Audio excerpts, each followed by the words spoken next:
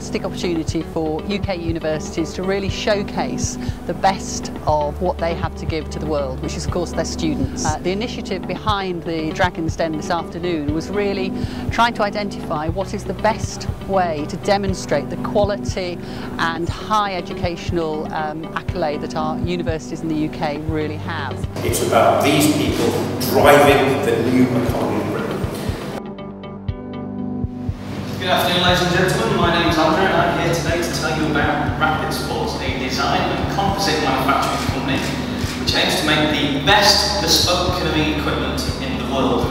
It's been a great day today. We've learned so much. It's been great to meet Doug Richards, get some advice from him as well. It's kind of invaluable. The risk when you simply have too small a market for someone to want to invest, and that's a risk, not necessarily the case. He's nervous, it's just sort of how you tackle it, and I think if you just install your passion into your nerves and just think, okay, this is my one shot.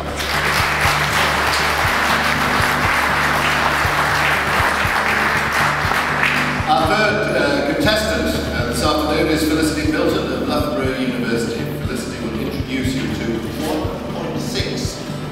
1/3 of Britons exercise regularly. 7 million people are in the gym 3 times a week.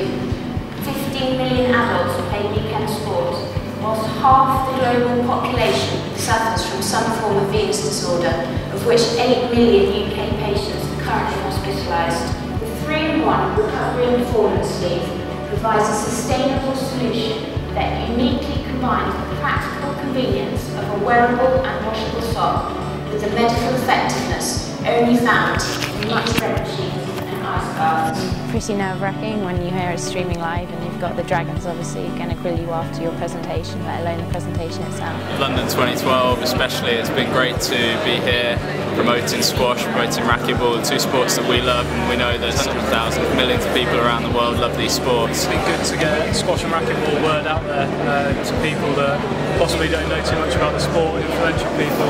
They will be able to go away having said that they've promoted and presented their business idea to a global audience within London 2012 at one of the most amazing venues in the UK.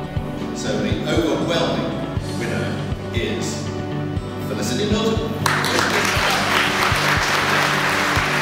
Yeah, gosh, thank you all so much, because obviously as you'll vote, you'll vote success in this position. Thank you. Before you go, before the applause, what are you going to take, or indeed what are you going to do?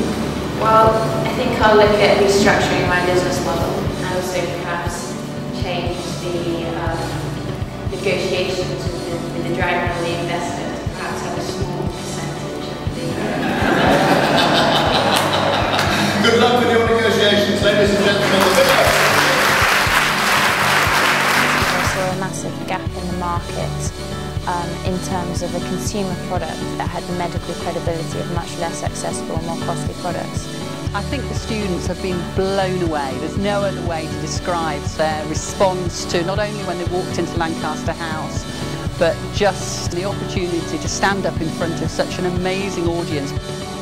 I'd definitely try and start up whilst I was at uni. I think once you have got over that initial step of starting up, then the ideas just come flooding. So I think the earlier you can start, the better it is, really. It's actually easier to start a company within a university with the support and network. So many governmental schemes, and just today meeting people, on the board of the NHS and getting into that, and that's one of my huge markets. And you can't just knock on the door and go in to that sort of organisation. The opportunity that students have nowadays to get real support, guidance and mentorship from their universities is fantastic. It gives them a real opportunity to get a good base in their new businesses, and as we are here in London at London 2012, it is great.